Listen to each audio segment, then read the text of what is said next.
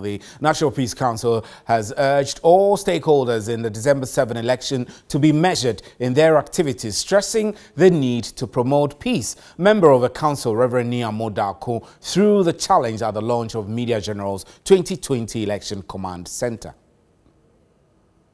We call on all political parties, big and small alike, to maintain a high sense of circumspection and restraint as they mount their political platforms this electoral year. We would appeal to all to engage in issue-based campaigning as they market themselves to the nation and avoid all forms of invectives.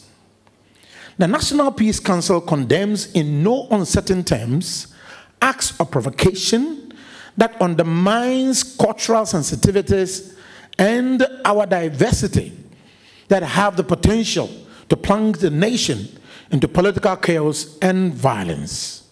We pledge, humbly urge the eminent leaders of the various political parties. We humbly urge all the eminent leaders of the various political parties to take leadership and hold their supporters in check, to ensure that they do not engage in such provocative acts.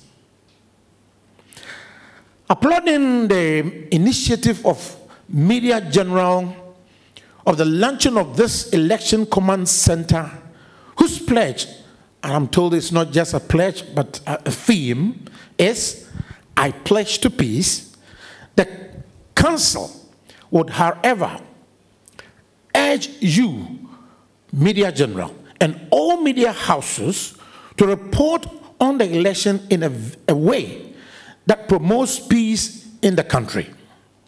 The media has a crucial role to play in ensuring peace in the country before, during, and after the elections.